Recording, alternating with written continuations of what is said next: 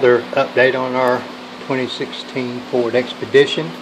I don't know if y'all remember, I had a video and some photos of the pretty deep scratches that weren't all that noticeable when it was dirty, but once you cleaned it up you saw them, and some of them were very deep. You could drag your thumbnail across it and feel it, so I knew they weren't going to come out a lot.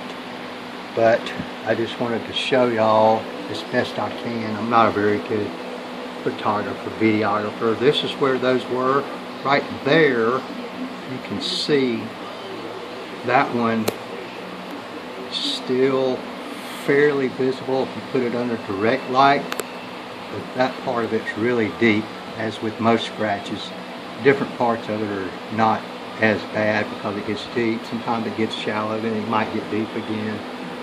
But they've been reduced to bare visibility, and I'll put a good quality wax sealant over this panel here that has some filler in it, and it'll be barely noticeable at that point.